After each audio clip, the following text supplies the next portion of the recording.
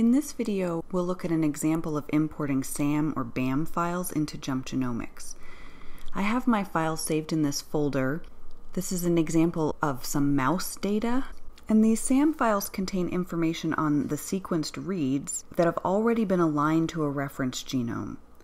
JMP Genomics will take the aligned reads, match them up to the genes or exons you're interested in, and then count the intensities of how many reads you have for each of these genes or exons. So the import step for the SAM or BAM files, which can be found under Import Next-Gen Sequencing, it's actually generating the counts. It's not just importing the data, it's creating something from that data. And then once you have the counts of how expressed those genes or exons are, you can make statistical comparisons between strains or treatment groups or other groupings. So the goal for the SAM or BAM import options is to generate expression counts for your genes or exons. In addition to these SAM or BAM files, you're also going to need an annotation file, because that annotation file, and here's ours right here, that annotation file will define per chromosome where the genes and exons start and end in the reference genome. So that file is actually going to make it possible for JMP Genomics to count your sequence reads and assign the counts to the right genes and exons. Once JMP Genomics does this, it's going to create a data set like this where it's going to count up the number of reads in that particular transcript from the start to the end that's defined in your annotation file. Okay, so to get your SAM or BAM files into this format, we're going to follow three main steps. First, we're going to gather the data files, like I have here, into one folder.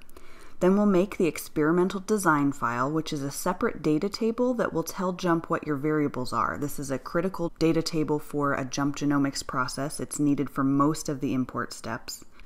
Then finally, we'll use the importer to point to all of the SAM or BAM files in this folder, to the annotation file, and to this new experimental design file that we're creating. And all of this will get JMP Genomics to create the appropriate final data file with the counts corresponding to the genes or exons that you're interested in.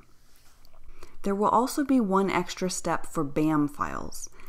The BAM files, if I click on the process description, this will tell us this extra step for BAM files. This is required because the BAM files are a compressed binary version of a SAM file, and so we actually need to create them into SAM files first internally in JMP Genomics. So here's this tip. It says important, before running this process you'll have to do this thing. So we're also going to need to do this thing for the BAM files. We would not need to do that for just SAM files. Okay, now we're ready for the three main steps. So let's do this for the example with the SAM files that I have saved here. So first we need to locate our SAM or BAM files and the annotation, and it's a good idea just to put them all in a single folder. We need all the data files to be in one folder, and I've got the annotation there with them. So the second step is to make the experimental design file. I'll show you two ways to do this. One method is using a minimal file, and the other method assumes you don't have anything except the SAM files, that you don't have a minimal file. So let's do this first for the minimal file. This is the XML file. I'll go to Import Experimental Design File and Create Design File from Minimal. I'll choose where my minimal file is, so that's this guy. We need to choose an output folder. I'm going to make a new folder on my desktop and call it Output, and then I'll click Run. And we get the experimental design file almost completely created for us. The only thing that's missing here is the file. This should actually have the reference. It should have this GSM and then the number all the way down to filtered.sam. This name of the file should show up right here. We could easily, with just 6 or 7 samples, copy them into these file spots, but there's also another way, which I'll show you in a second, that we can get JMP Genomics to automatically pull those file names in. So you can see we have the array, which is just listing 1 through 7. So it's saying there are 7 samples. Here's the name of the array, the title, the source. Again, we need the file name. Column name is a name, same as the array name. It's a name for each of those individual samples. And then the strain, this actually, it's because the XML file is reading it in this way, but the strain actually, we should take off the number at the end of this, because we actually want this to be a grouping variable that we could compare the strains to each other. So this read in incorrectly, but it's because of the minimal file. Okay, so now if we wanted to fill in these files without having to copy and paste back from the folder, from the file names, maybe you have 70 samples or 120 samples, some large number, you don't want to have to copy each one. If you want JMP Genomics to do this automatically, the next thing I show you will get us the file names.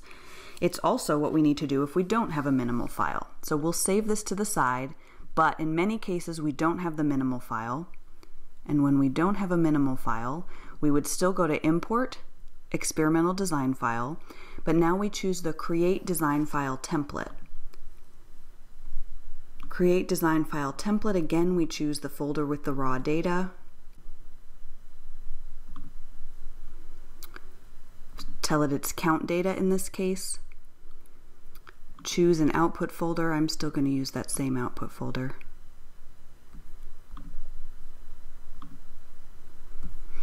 Check if there's anything we need to say in options, but there isn't, so then I can click Run.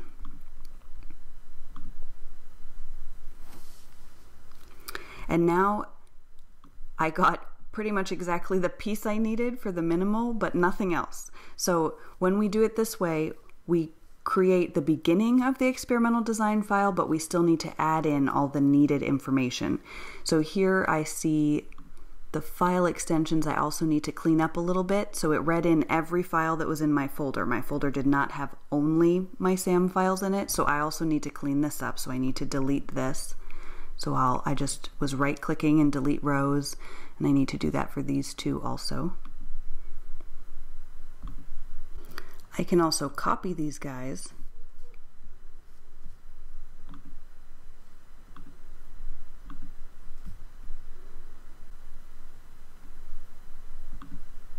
and paste them in here. So now I have my completed experimental design file from the minimal process, but I don't have the completed experimental design file if I'm creating it myself.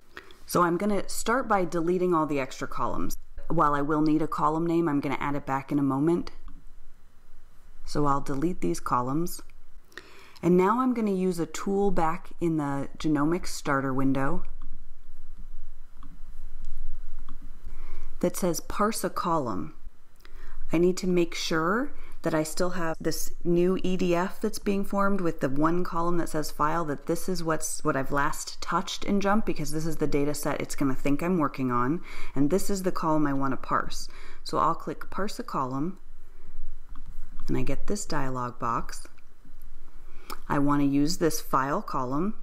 I don't need to use a prefix, so I'll delete this. I do want the underscore as a delimiter. If you look at the data in this column called file, you can see that the column name information from the other EDF is at the beginning, and then there's an underscore, and then there's the name of the sample, and then there's an underscore, and then accepted underscore hits.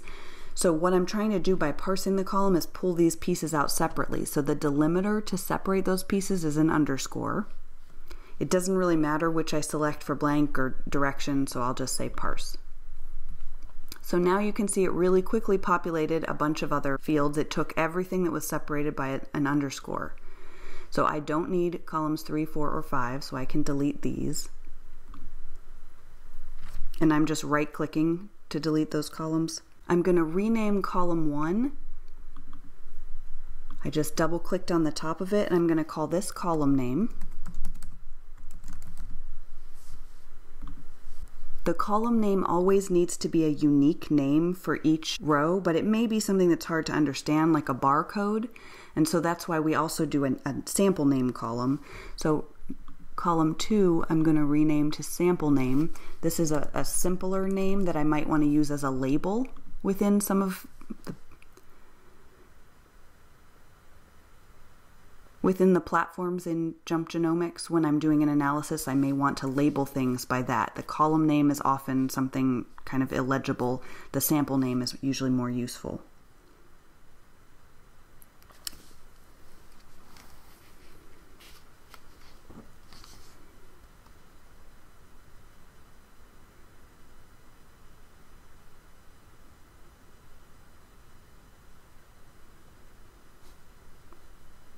The sample name will also, like the column name, probably be unique for each row, but it should be something more meaningful that you could use as a label later on in an analysis. If you have multiple SAM files for some or all of your samples, the sample name will actually not be unique. It would say which, so you might have different barcodes, but the same sample name. So column name will always be unique. It's possible that sample name won't, but very often it is also unique if you have one sample per file. Okay, now we need to make a new column and call it strain.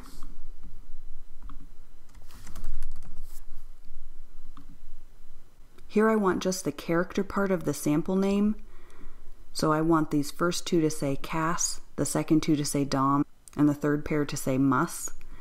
Because I only have 6, I could type this, or I could create a formula by double-clicking on this column, clicking Column Properties and Formula, Edit Formula. In this case, I'll use the substring. I want to use a substring of the sample name. I want to start in the first position and end in the third position. That'll take the first 3 characters. So I'll say OK. And that was a much faster way if I had a lot of samples to strip just the first 3 characters out of that. So now these strains will be groups that we can compare later in an analysis. We still need one more column in this data set, and that's the array column. So back at the genomic starter, from import and experimental design file still, we can create array index. And single channel, each row is a unique array. We'll give each row a unique ID saying this is a unique sample. So that's what I want. I'll click Run. And now I have my completed experimental design file with the file name, column name, sample name, strain, and array.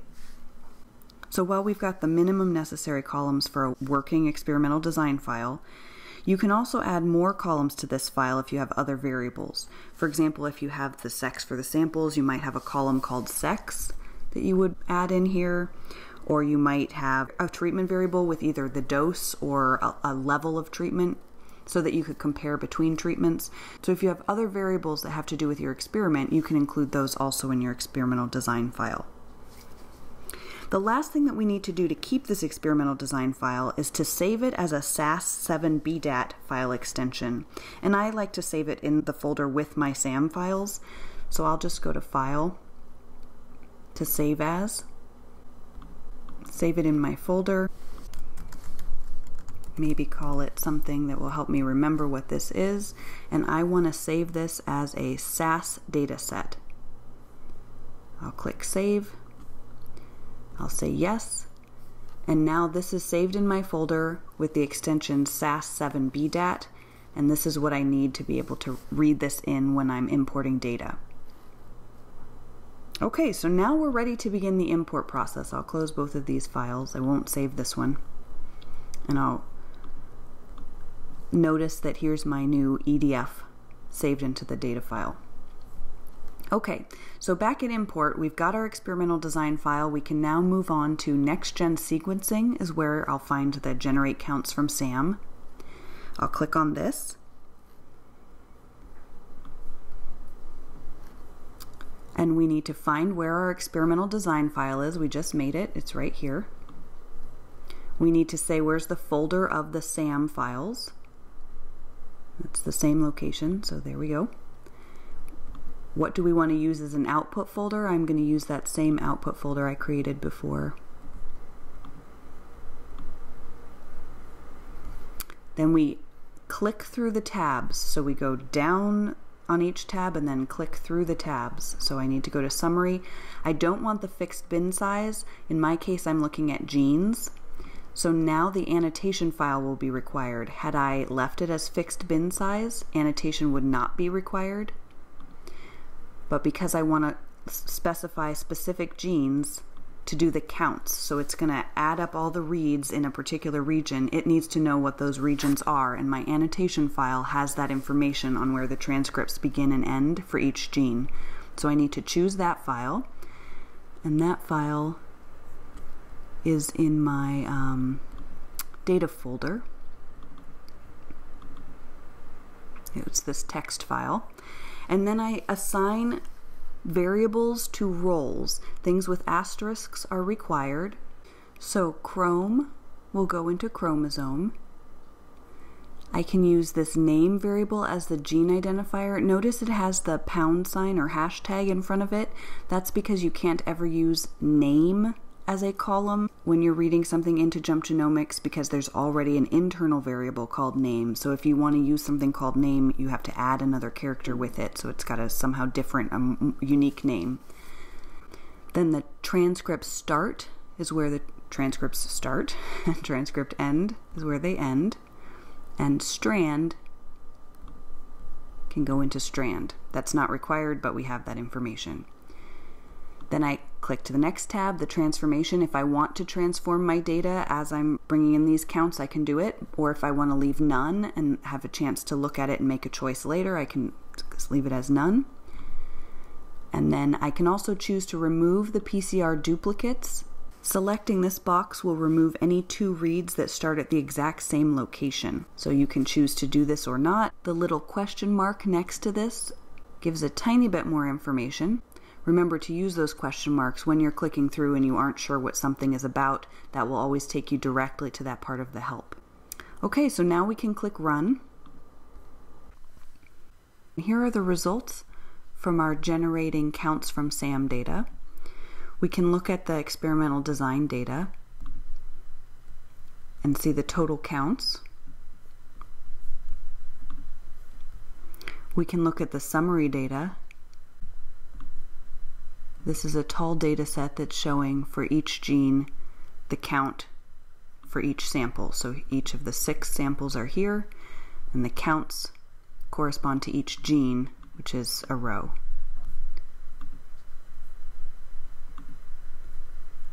We can also look at the Rpkm Summary data. So that's replacing the counts.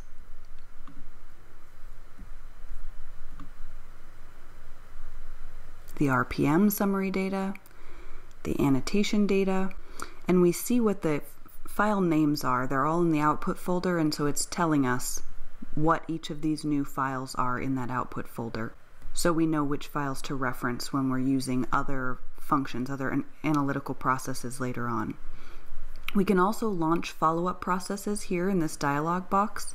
So if we wanted to just launch the basic RNA-seq workflow from here, we can do that, or microRNA, if we want to do a gene model summary, etc., normalization, and so on. So we can use the genomic starter to find these functions, or we can launch them directly here. If I do want to launch the basic RNA-seq workflow from here, I'll see that it's already chosen my input data set. So this is the one that ends in samdata.sas. So that's how you get SAM or BAM data into JMP Genomics. Remember, there's that extra step for the BAM files that requires you